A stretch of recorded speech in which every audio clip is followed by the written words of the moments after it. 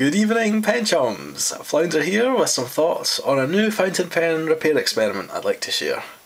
Now, the pens I have here all have different filling systems, but they all have in common fillers that are maintained via a threaded boss at the end of the barrel. Pilot's piston filler is easy enough to access. It's got faces cut into the boss. You can slide a wrench over them and start unscrewing.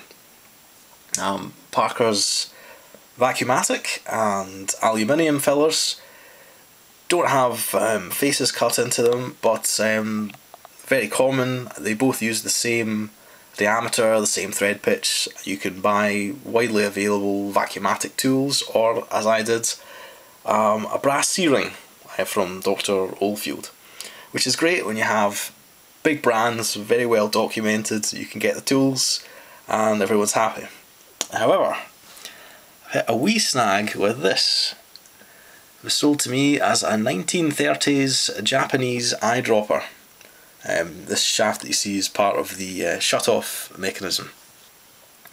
So being a no-name brand from Japan in the 1930s, it's understandably going to be a little more difficult for me to find some way of opening up the proprietary threads in this boss. I'm not even sure if it is threaded in or just glued into place, or if it is threaded, if it's a left or right hand pitch to extract it.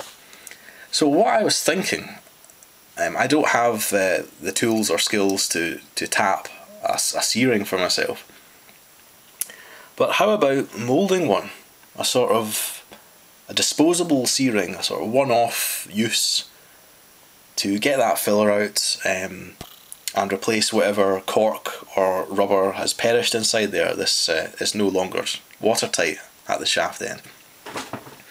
So to that end, I've been experimenting with metal epoxy putty. So the idea, I've been collecting, I've got a fair few threaded bosses to experiment on before I start subjecting the eyedropper to it.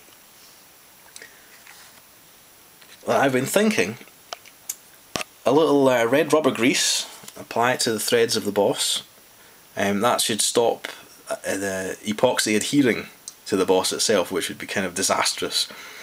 So a little red rubber grease followed by a wrap of Teflon tape. Yes, I've discovered an actual use for Teflon tape in a fountain pen.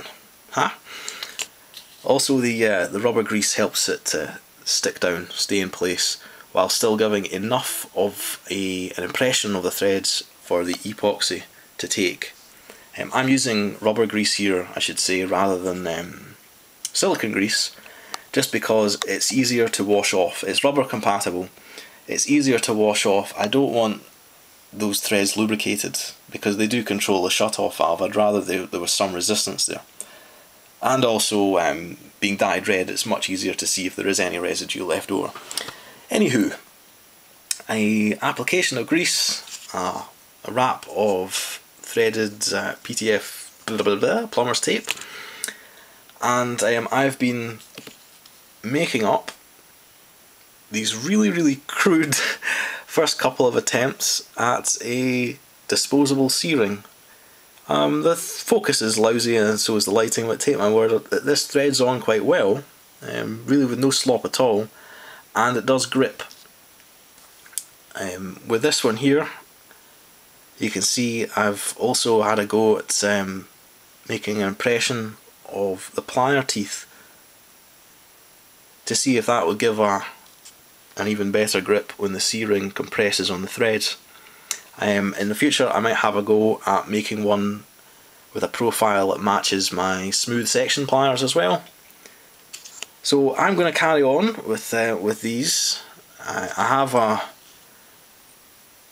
plastic football valve here. The threads are really poorly made, they're really shallow, which is good because I'm hoping that if the epoxy can take an impression of these, it will most definitely be able to make an impression of these quite fine and quite sharp threads in the boss, which I believe to be a rubber boss in a plastic body. Yep, so I will keep you informed. This is strictly, this is not a fait accompli by any stretch of the imagination. I'm going to continue experimenting until such time as I feel it's safe to try this on my eyedropper. The only pen I have I'll be comfortable risking this on is my old, remember the Hero 616 Vacuumatic? I will apply the epoxy to the threads here and see how it does with gripping on those threads and pulling them out. Now this should be a good test of its strength, because this homemade Vacuumatic was never threaded in place. It's what is it? I think it's silicone sealant on the diaphragm, and I believe the washer was glued to the barrel. So it should give it a job to do. If it can do that, I'm thinking, yeah, alright, we'll give it a go on the eyedropper. So I hope this has been interesting. It certainly hasn't been useful so far, but we'll build up to it. I shall keep you informed. Cheery bye.